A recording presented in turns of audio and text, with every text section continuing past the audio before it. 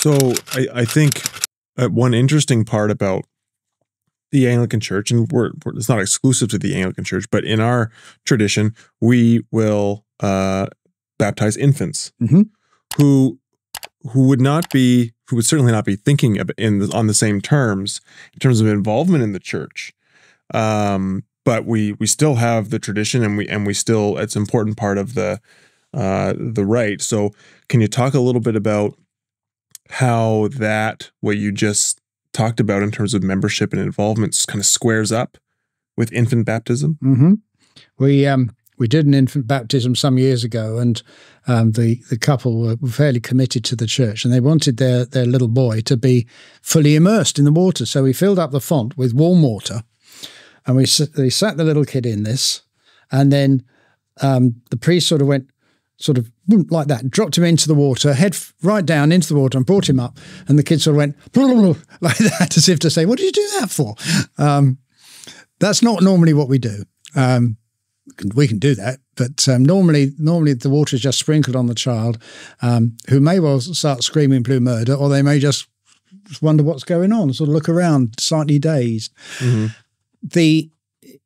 What you actually have at an infant baptism, you have the parents and you have godparents, and they are integral to what's going on because they are taking on the commitment and the promises on behalf of the child. Right. Who may be 5 or 6 years old, not necessarily just an infant. So what you're doing is you're introducing a group of support people around that child who are then going to, and they promise to, bring that child up in the Christian faith, to teach, to nurture, to protect, and to be the sort of support team for that child as they develop and as they begin to understand the basic Bible stories first of all, and then more about what the Christian life is all about.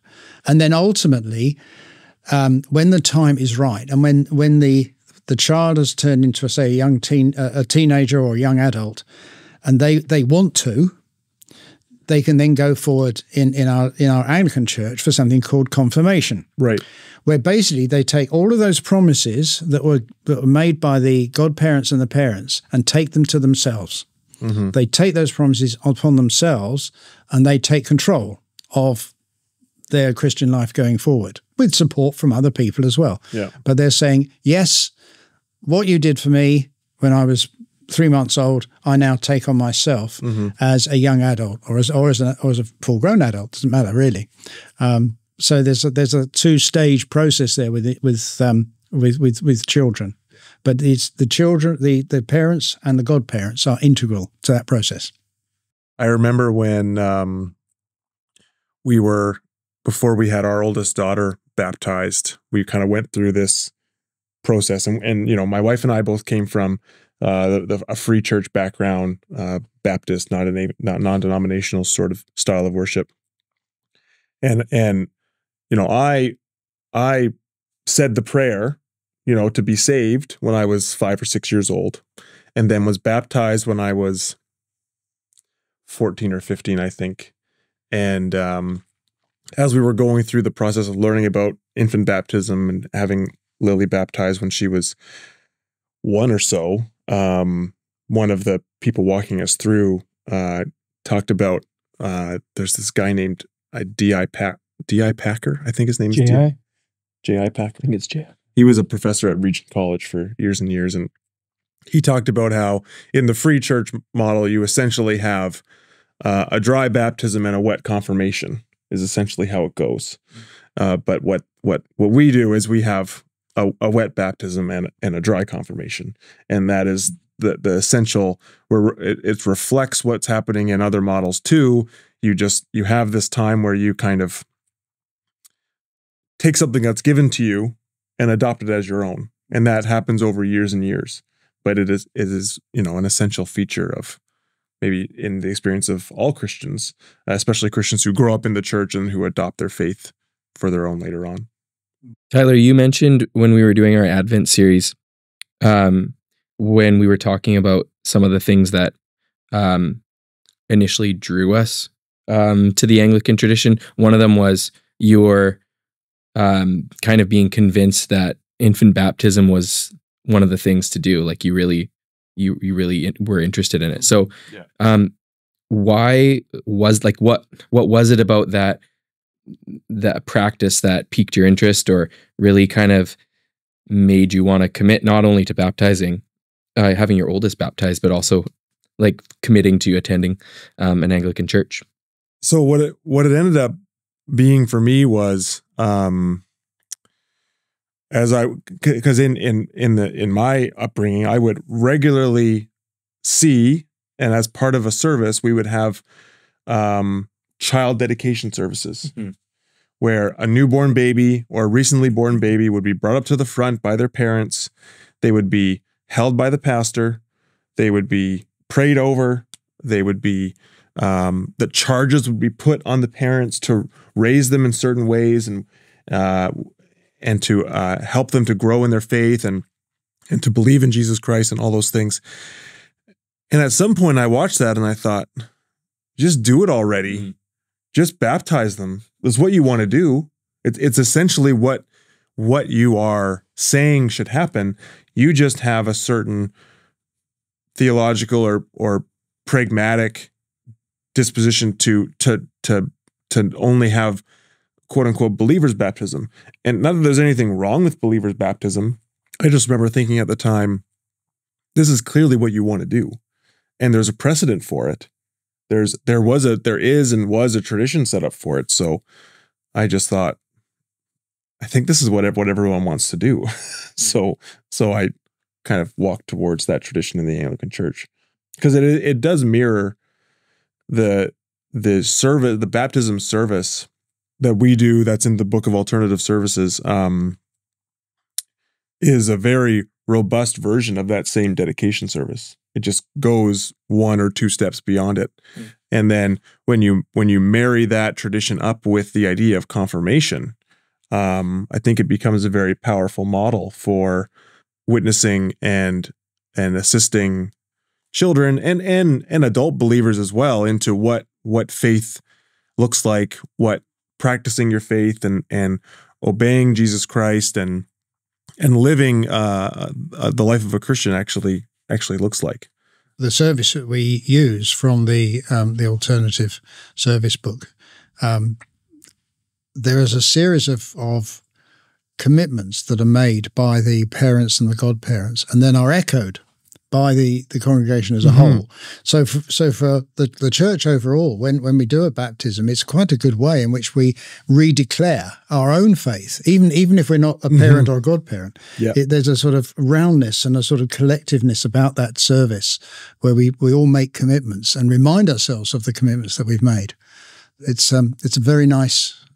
Nice is not a very strong word. It's a very appropriate type of service that we do. Well, and I think even in that service, the congregation as a whole is charged with witnessing and holding people accountable to the promises that parents and godparents are making, and to hold themselves to be accountable for the child themselves, which I think is a powerful model for thinking about how communities and parents raise children.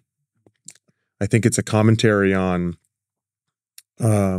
society in a general way of the difference of opinion in the Anglican tradition and other traditions about who actually raises children, whether it's just parents or whether it's bigger than that. And I think it's bigger than that. And I like how the service kind of brings everyone's attention to the fact that this is bigger than just what parents do.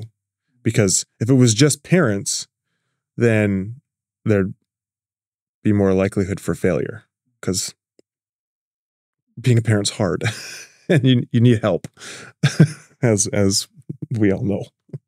I think it's the role of one of the roles of the church that I think is understated sometimes, is the role the church should have in supporting young families. That's something I want to see us develop in our church, is more effective support for the young families, because we're incredibly lucky that we have so many in our church. And also I think one of the things about the baptism is that it shows the value that we're giving to children. They're not just in the way. There was a very famous report written about the way that the church deals with children some years ago, called "Children in the Way." And are they in the way in the church, in the Christian way, or are they just in the way? Get out of the way. Yeah. And really, it's so important for us to value the fact that we have all these kids swarming all over the church after coffee, eating all the cake. But heck, they're there. That's so important. They're there.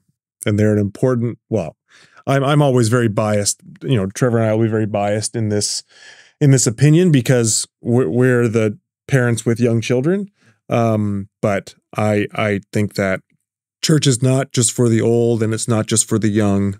Everyone benefits by having slices of different demographics all kind of weaving and mingling around in the life of the church, whether that means you have some screams during the Eucharist, occasionally that happens, or a nice quiet time at other times.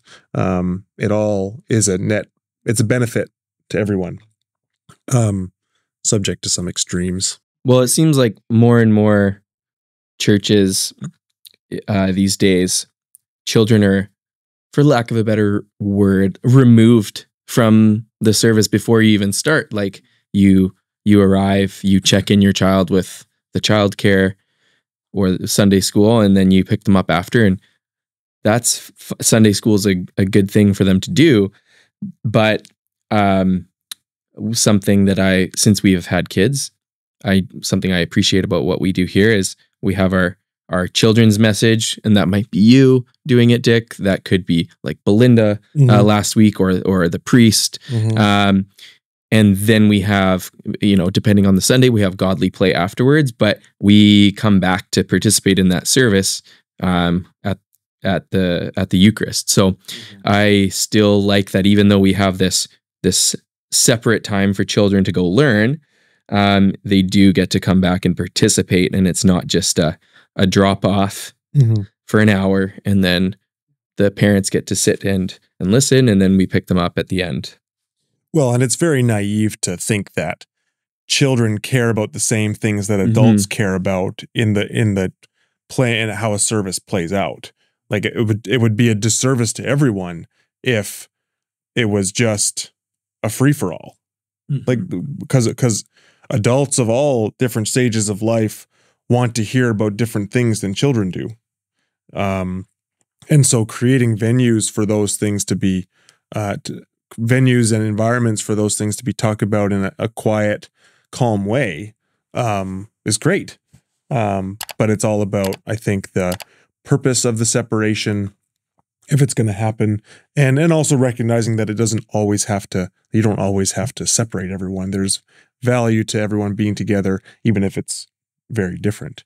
Well, let's be honest. How often have you gone home and thought, I remember what happened in Godly Play today because of this, this, and this, but I've forgotten what the sermon was about? Yeah. Yeah.